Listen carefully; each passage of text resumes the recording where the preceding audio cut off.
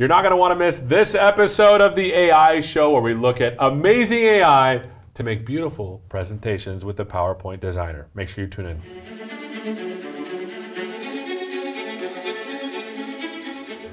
Hello and welcome to this episode of the AI Show where we're going to look at the PowerPoint designer. I've got two special guests with us, Derek, Priyanka. Why don't you introduce yourselves? Hi, my name's Priyanka, and I work on the PowerPoint intelligence team, and I'm really stoked to be here. Fantastic. Derek? Yeah, Derek Johnson. I also work on the PowerPoint team, and our goal is to use AI to help people make better presentations. Okay, so I am terrible at design. Tell me about the PowerPoint designer, the goals. Maybe you can show me what it does, because like I see the thing pop up, but I never go exploring because usually I'm doing my PowerPoint presentations like the moment before I have to present them. You know how it goes. So tell us a little bit about the project. Yeah, you're not alone with that. We see a lot of people kind of scramble at the last second to pull presentations together. And the problem with that is you're not going to be very effective with your presentation if you don't really focus on how to get that message across. So our goal is to use AI, and we use AI all across the company to figure out how to dial in that message in your slide. So I want to definitely show you a bunch of examples and kind of dig in. But at the end of the day, we want to unlock the power of the product through AI. Fantastic. So my guess is that with PowerPoint, there's a lot of different things you can do. Can you give me like some examples of what you can do with it now? Because I'm having a hard time visualizing as I'm like a programmer type. Yeah, so I mean, you can do anything with PowerPoint, and that's part of the problem. But if we start talking about some of the AI that we have, we're going to help you recognize kind of people and photos and make sure we crop them to make sure that they're centered. So why don't I dig in here and show you some examples. All right, let's go to the screen. So really timely, great photo of a black hole was just released, and let's make a project about this. So we're going to do what a lot of people around the world are doing. And we've got our favorite photo here of the black hole. And we're just going to drop that photo in. This is just what you normally do. But we'll see here, it automatically pops up. And it's going to give you all of these suggestions. So just with a single click here, we've now found this suggestion that's taken my photo of the black hole, figured out how to crop it to kind of make it the center of the action. And we've actually even used AI here to figure out what the right color palette is to make this slide really shine. So I've always looked at this on the side and I'm like, those are really nice, actually. But I never really thought about the engineering behind it. I mean, I feel like there's a lot, and we'll get to the engineering because you're going to know all the engineering. But is there any other features that go along with it? Because it's pretty cool. You put a picture and then you don't have to do any more work. Yeah, let me show you one more before we have Priyanka kind of talk about how we make it look so effortless. So this is a slide that we see all the time, a bunch of bullets just on a slide. Sure. Kind of boring. After you get to your 30th, 40th slide of this, the audience is pretty well asleep. I just fell asleep right now with those 4 bullets. Oh, see, now I'm awake. But here we go with a single click. What we've done is we've made this not only more colorful, but we've also made it easier to kind of parse and remember. So we used a bunch of AI here to both separate these things out, as well as even find icons that match that content. So now we've got icons that actually match exactly what you're talking about. And it's shown to make it easier for the audience to actually remember what you're talking about, which at the end of the day is the goal of a PowerPoint. And that's pretty amazing because the picture bit was so subtle that I didn't even realize that it actually added those in, but it looked at the text and added the actual pictures. Right. Okay, so let's get into the engineering bit of it because I'm an AI person, and as I'm looking at this, it feels like it's a supervised problem, it's an unsupervised problem, it's a reinforcement learning problem. There's all sorts of AI. Can you describe the kinds of models that are being built? Absolutely. So one of the things that we wanted to do is to make the experience seem like magic, to the customer. But backing all of this is not just one, but multiple sets of models that are solving various problems. So if we go back to the image problem that Derek just showed, right? Can you switch back? There it is. Let's bring it up. Right, the black hole, really cool. Let me even show you 4 photos just to really drive this point home. I love this. How much time and how many clicks does it take for a user to get to a slide like this when you drop in a bunch of photos like that? I feel like you did that way too fast because like I just started thinking about how cool the Faces of Astronomy is versus like you actually just put 4 pictures in there and then it was done. Which is so great, right? Because we want the focus of our customers to be on the content and not on how they lay it out or how would they tell the best stories. So for example, with pictures, some of the work that we do is with facial recognition. We know that there are faces. We have a model that tells us where the faces are located, so we don't crop the photos incorrectly and we actually center them. We also detect salient regions in our images to position them the best way possible in the slide layout. So that's just an example of the image AI that we're doing.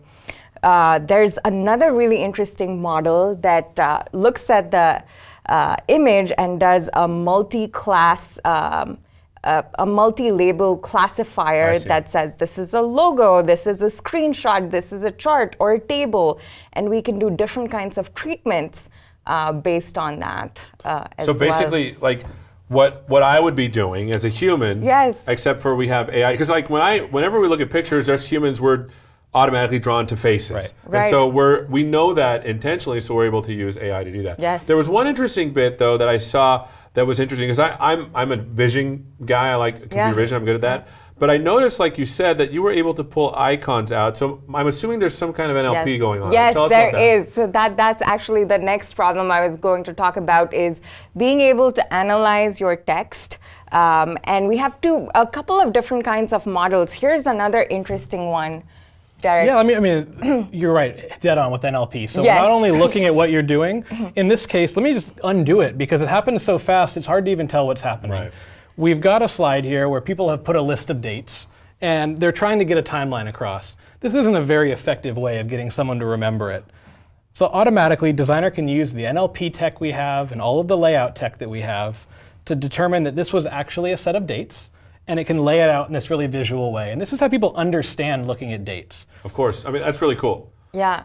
So like, just to give you an example, 2 of our text-based NLP models, like you called out. So one of them is this, which we use the slide text to actually determine what kind of textual body is this from its structure. Is it a timeline? Is it a process? And so one of those models helps us do that, and then we match it with the right kind of graphic or smart art, and then we offer those up as suggestions. That's really cool. The other one that we showed with icons, this is my personal favorite. I just love how people's eyes light up when they're like, how did it find that icon that matches my text? Let me show you something cool though, because one of the things with AI is people often ask us, well, what happens when you get it wrong? And AI is not going to be perfect. And we have to design for a world where AI gets you most of the way there, but at the end of the day, the user kind of needs to be into control. So if we find one that's not right, all we have to do is just select the one that we don't like and say, maybe this camera is not exactly what we had in mind.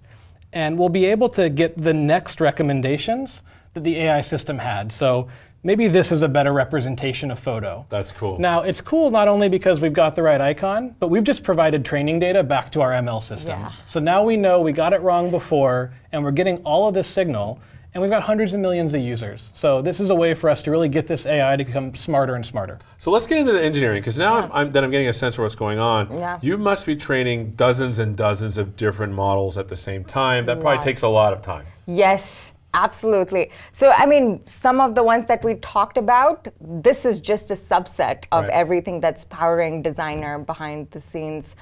And this one in particular takes the text and develops a recommendation model to give a ranked list by confidence of icons that are matched. And like Derek was saying, we're constantly retraining all of our models with user interactions by them telling us what worked, what didn't, and having that the models learn from it all. And I love that you're interacting with the AI, because here's some design ideas. You're in the space of like, look, you're using our AI now. Which one of them do you like? This? Do you like that? Do you not like this? Which is really cool. So I understand Azure Machine Learning just came out a couple of months ago. You all are in the process of moving over. Can you we won't tell anybody, just a couple of our friends, because you work in the Office group. Tell us a little bit about what that experience has been like and what are some of the improvements that you've seen, and feel free to be as technical as you want. Yeah, absolutely. So prior to using Azure ML, a lot of the model training work was being done locally or through using tools that were internal. And I think a lot of the data scientists had gotten used to the tediousness that came with, training large sets, waiting for really long hours, going and begging for machines. Those are expensive machines. Yeah, they are very expensive. You want these GPUs. Right? And then, so my manager, for example, has some of these really awesome GPUs that, people would be waiting to be like, can I please have like these? Old school. Like when I was in school, I had to wait for my supercomputing time. Yeah, you got to barter for 3 and 4 in the morning. Yeah. Right, but as the number of models scaled and the models got more complex with DNNs, multi-layer DNNs, we soon realized that this wasn't going to be scalable, and so timing was great with AML showing up, and so our data scientists are now starting, and now they're able to put their data into the data lake, distributed compute over GPUs that, their eyes literally lit up. They're very excited, when they saw that capability. And I think it just increases the throughput of the data scientists tremendously and makes their work-life balance a lot better. So if you could say one feature that has stood out for you all when you've been using Azure Machine Learning Service, what has it been for your data scientists and for you when you used it?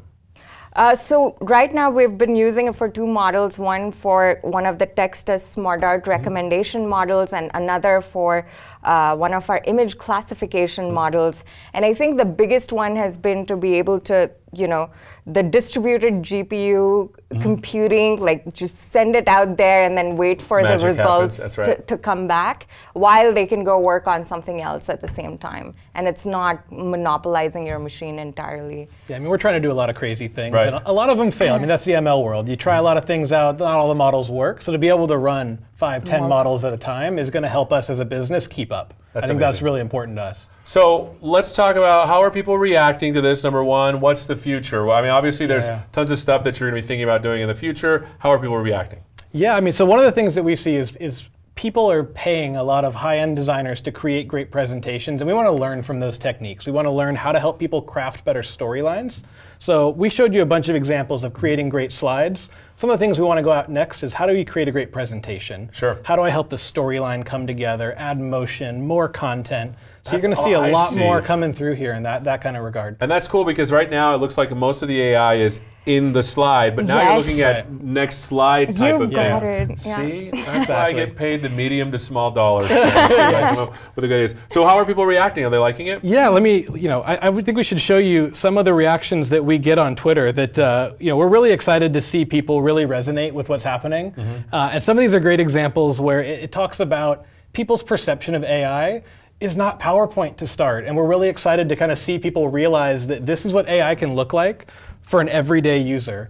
And they just keep coming. So it's really exciting every day to look at how people are using it. And this spans everything from consumers to students to people in enterprises that just want to get their work done and go home. That's amazing. So it's not all about the killer robots, friend. No. It's about the killer presentation. Yes. Do you like how I wrapped that up? I do. I love it. Well, it's awesome. Thanks so much for spending some time with us, Derek. Priyanka, you've been learning all about the PowerPoint designer and the dozens, nay millions. I don't know if it's millions. It is. It's 4.1 million a day, and that's almost 48 a second. Holy cow, so that's how many people are using it. That's how many slides every single day that we're designing on behalf of people. So. You like how he snuck that in. Thanks so much, Derek. Thanks so much, Priyanka. Thanks so much for watching. We'll see you next time. This has been another episode of The AI Show. See you later.